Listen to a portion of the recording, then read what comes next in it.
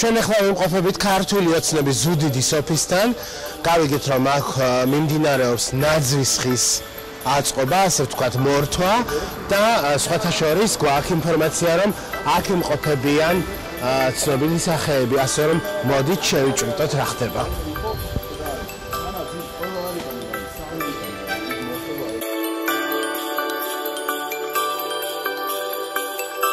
რა ხდება თქვენთან თუ გეტყვით? ჩვენთან არის დღეს საახალწლო სამზადისი, ხედავთ ალბათ ჩვენი გოგოები ნაძვის ხეს თავენ და ველოდებით ყველას.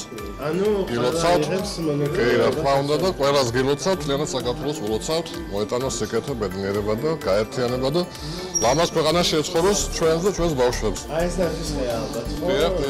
ეს ნაძვის ხე ახლა ერთვება. ხედავთ როგორ აქტიურად მონაწილეობენ ჩვენი დიახ. სახში მორთეთ და უკვე აქ გადმოვიდეთ. კი ბატონო, ჩვენ გადმოვედით ჩვენ ცენტრალურ შტაბში, რომელსაც ქვია ქართული ოცნება დემოკრატიული საქართველოს შტაბი.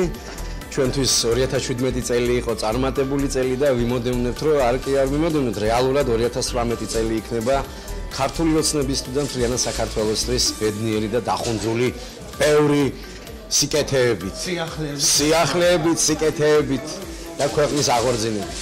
დიდი მადლობა და ჩვენ აქეთ გადმოვინაცვლოთ ოპერატორს თხოვ. ესენი არიან ქართული ოცნების კიდევ სხვა სახეები. ეს არის ფრაქცია ქართული ოცნება დემოკრატიული საქართველოს თავმჯდომარე, რომელსაც ჯერჯერობით სახში ამწევებთ, მაგრამ გვაქვს უფლება ალბათ რაღაც თუნდაც ვიმოცოთ ხალხს, რომელიც ახლა ჩვენ გვიყურებენ.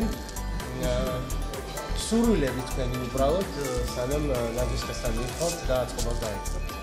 გილოცავთ ამდენ საახალწლოს, მინდა რომ ყოფილიყოს ეს წელი გამორჩეული ყველაფერს სიკეთით, ხვავი ბარაკა უნდა ყოფილიყოს პოლიტიკური სტაბილურობა და მინდა რომ იტანილი იყოს ხალხთან ის სიკეთე, რასაც ვპირდებოდით და იყოს შესრულებული და ჩვენი დანაპირები. დანარჩენს არ გეკითხებით? დანარჩენს მე შემდეგი გეტყვი. დანარჩენს სახში ვისწავლეთ. კი. ბატონ დავით, განწყობა როგორია თუ შეიძლება? ამაღლებული. ვთქვათ, იმიტომ რომ ჩვენ ვაპირებთ თქვენთან სახში მოვიდეთ. ამაღლებული განწყობაა, ჩემო კარგო.